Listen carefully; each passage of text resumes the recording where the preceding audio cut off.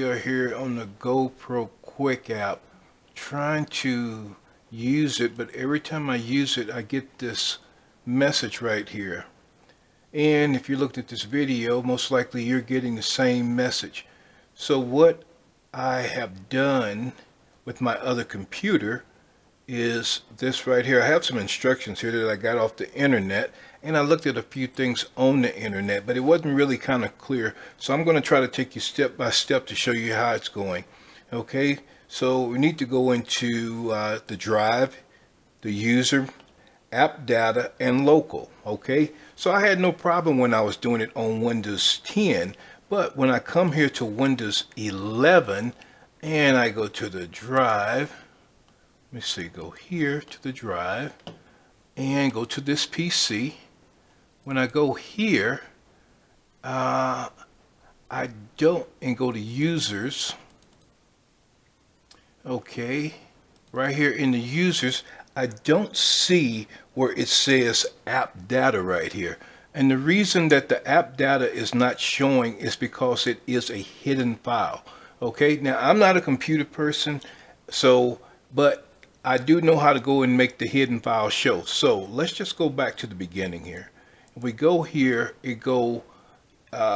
press the files button, go up here where it has these three dots and press them. Come right down to the bottom where it says options. Okay, then we go to view, and right here in this folders you can see it says hidden files and folders. It says don't show the folders, and that's highlighted. So what you want to do is press show the hidden files and folders and press apply. Now the files that we're looking for should show up. So I'm going to go right here. There I am, and there's app data, and that's the file that we need to go to.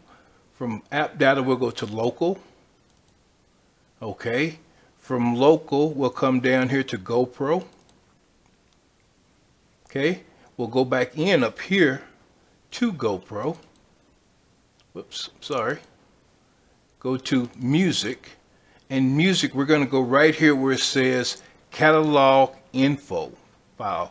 Now we're going to double click on that. Now your computer's going to ask you how you want to open up this file, and what I'm going to do is just go right here to press more, and I'm going to open it up with the notepad, because you're going to need to go in there and change some of the scripts so it'll know what to do. Okay, so we come over here, we got the notepad open, and we're looking. Now right here where it has this effective date, mine has 2016-02-19-19 TOO. Okay, and don't make the same mistake I did. I did it the first time and I just stopped right there. I changed that date. But there is a lot of dates, as you can see, going down. Now you can go in here manually and press this and change the date. And what I changed this date to 2016, I changed that to 2018. So the easiest way to go in there and change them all at one time, go into your edit mode, go into replace.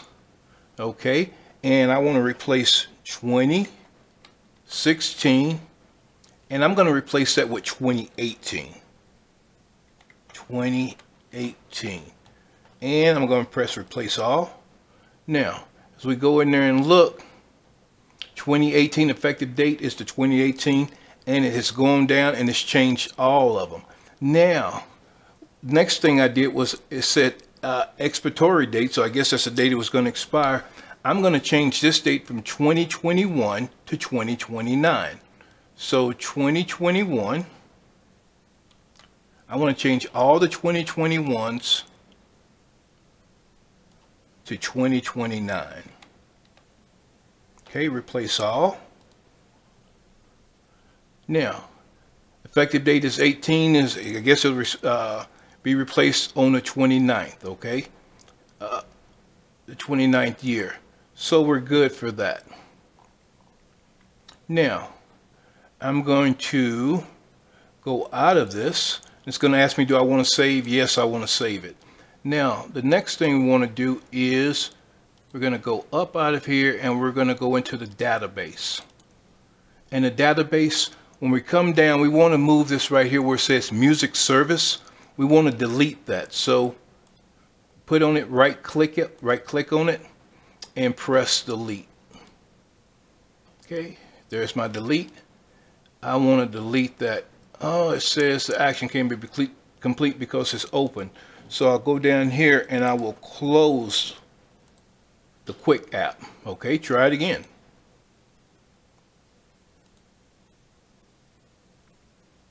Okay, so it went in there and it did that. But you know something, I was looking, because when I did mine, I still had another one somewhere. So let me see, it was a database. I'm just check all the folders to make sure I don't see anything else that has music on it. Exports, no. GoPro, dump, no. And I'm just checking all the folders, double check, because like I said, when I did it, it didn't work the first time because that was on there. So it looked like hopefully that all that is done. And also when I went back, I had to turn my computer off and turn it back on before I could get it to work. So we'll see if it's going to work on this computer. Oh, just right. My son has a much better computer than I have. Didn't have to reset it. Okay, so we're going to go over here, create again, and let's just double click on it, and now we can see that the timeline is working. So make sure that you go in and just, if you do it step by step, if you need to, just stop the video and just make sure you do it exactly like that, and it should work. Thank you, and thank you for checking out my son's channel.